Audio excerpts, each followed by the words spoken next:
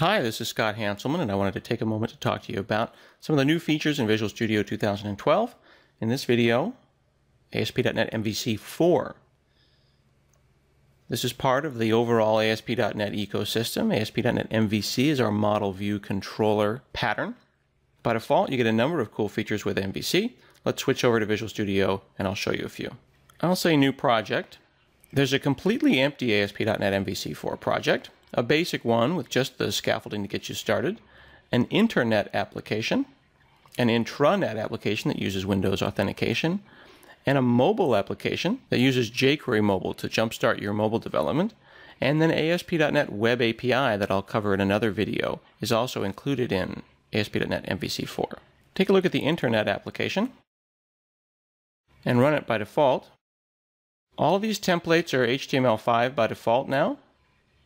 And notice that they include responsive design, so this default template resizes and changes for small devices. So you get a little bit of mobile support there as well. Let's go and create a small model. Add class. We'll make a person. Here's a person. And we'll say that a person has an ID and they have a first name, and they have a last name, and they have a birthday. So I haven't described the database here. I'm going to be using Entity Framework code first. So I'm describing a database, but I'm starting with code first. Now I'm going to right-click and say Add Controller. We're going to add an MVC controller, and I'll call it a person controller. We have a number of templates to choose from. I can scaffold out lots of different things. In this case, we're going to scaffold out person, make a new data context called the person context, and we're going to use the Razor View engine for our views. So I'll hit Add, and this is going to start scaffolding out that. Watch the right side of the screen. So we just got a person controller with a person data context, details, create, read, update, delete for person. We got a person database context for the Entity Framework that will by default use local DB, but could be use SQL Azure or anything else.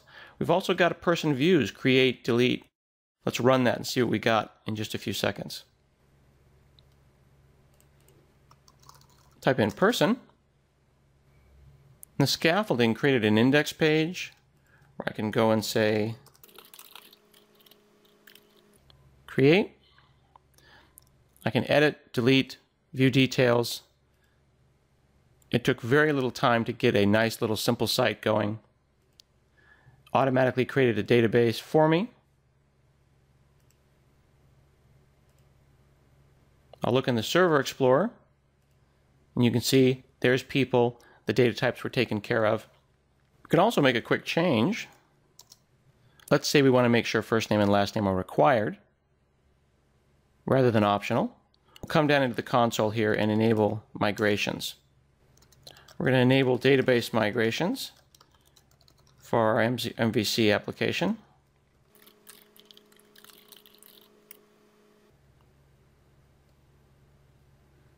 All right, and this is going to allow me to make a change to person and change the database. So I want to change first name to required, last name to required, and I'll also make a maximum length. Let's just be silly and say that last names can only be 10 long. I've made that change here in my model.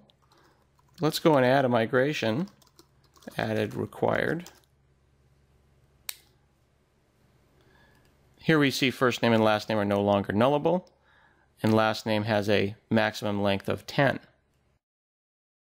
Now we'll go and update the database, applying those migrations. Those migrations are located here in the migrations folder. I'll run the application. Go to person, and when I make a new person, first name, last name required, Let's make a person with a super long see? Just as I'm typing super long last name, it says the field must be a string with a maximum length of 10. So we've got the information about our model stored on the model in one place, and it's propagating its way through the database, through the JavaScript that handles the unobtrusive validation. I was able to keep the application dry. Don't repeat yourself. Another nice feature of ASP.NET MVC 4 is mobile support. We've added mobile support. Here's an application. This is the desktop version of the application. I'll go and add a mobile layout. I'm going to take my layout file and say mobile right here. And then on the main desktop page, I'm going to add what's called a view switcher.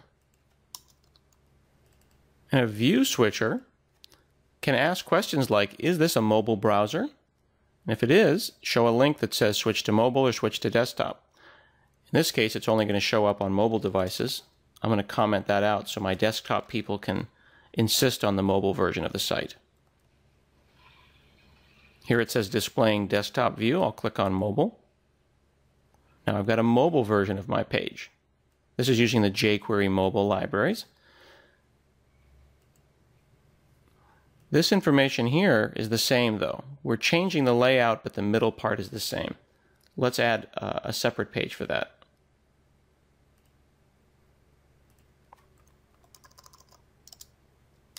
Notice that just by naming it .mobile, the URL stays the same, but the page that's rendered is different. Here's our mobile page. Hit F5. Now we've got a nice mobile menu. This is appropriate for desktop browsers. And here's a more appropriate view for a mobile browser. This is made possible by the mobile support in ASP.NET MVC. I can have not just .mobile with these display modes, but also things like iPhone specific or Windows Phone specific. Different views can have different layouts, all maintaining the same URL structure. Mobile support is built into ASP.NET MVC as well. That's just a few of the features that are new in ASP.NET MVC 4. I hope you continue to explore this video series and check out some of the other new features in Visual Studio 2012 and ASP.NET 4.5.